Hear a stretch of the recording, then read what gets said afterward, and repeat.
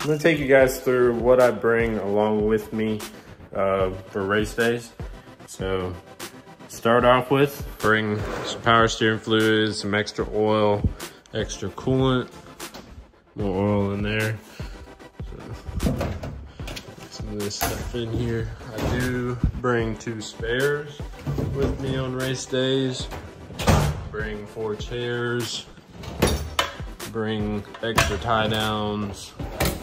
Some wrenches and tie down stuff in here. I have my toe plates in there. Most of my tools I keep in my truck.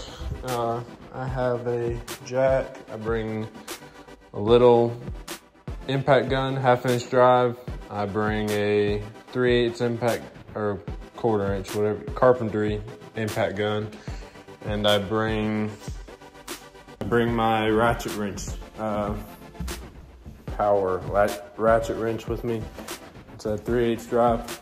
And then there is all my straps here on the wall. Extra chocks for wheel stops for the second car. And then these are actually locks. They go on my door right here when I'm staying overnight at like a hotel or something. And then I just built these ramps. Hopefully they work out well. If they don't, then I'll have a version 2 coming. But yeah, that's the trailer setup. Works out pretty good to have 2 cars in here. Save gas for my friends. We just split the fuel cost on my truck, and we get to hang out in the process. So for the truck, I'm not hooked up yet, so I just put the trailer on the truck. But I have my wheel chocks in there. Let's see if I can open this.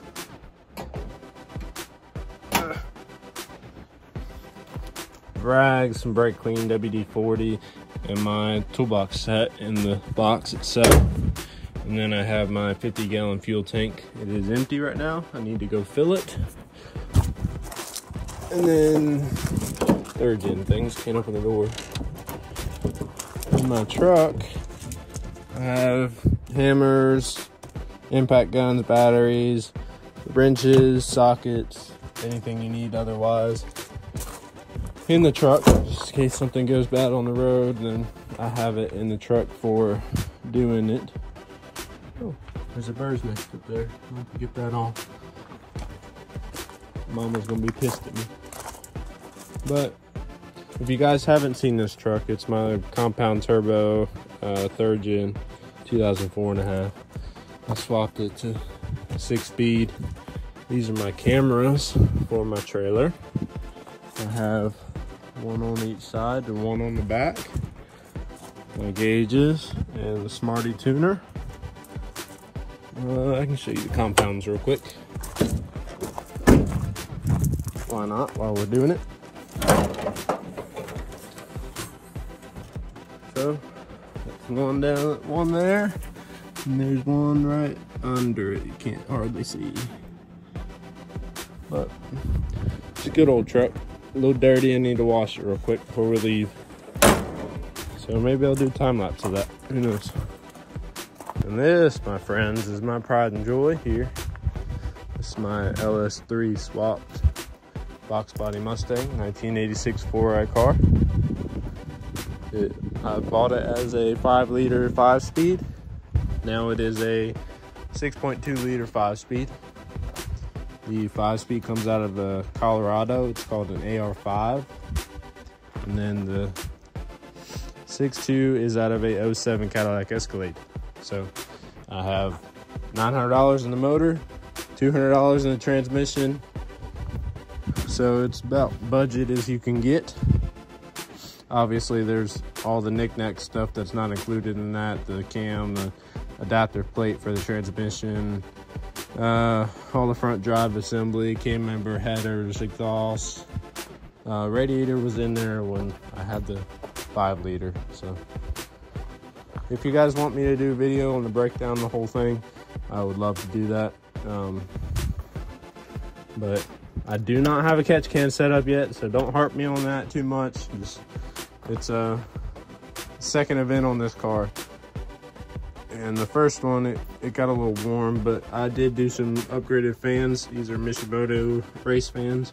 And so far it is staying cold. So hopefully at the track it stays cold as well.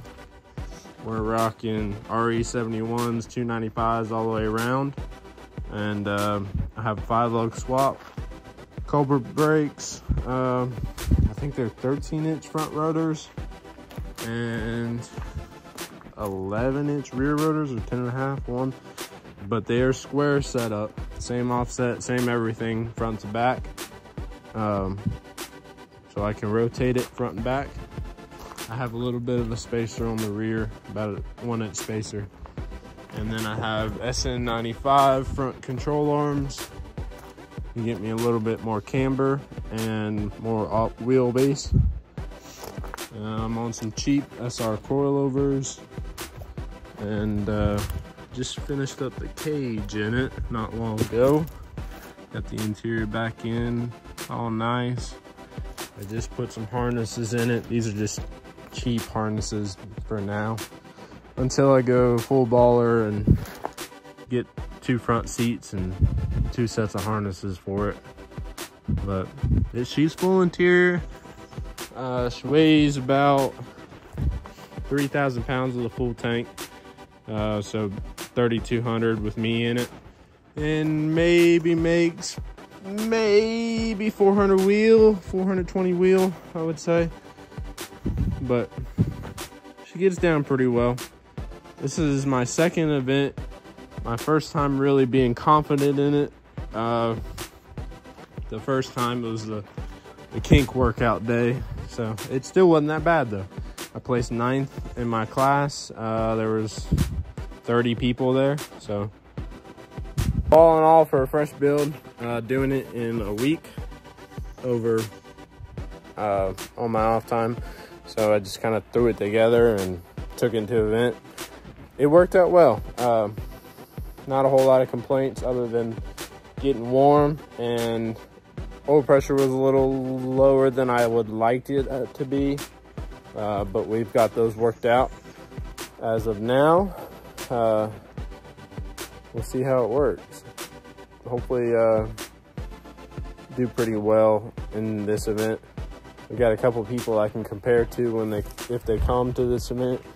So I'll be excited about that, and let's get this baby loaded.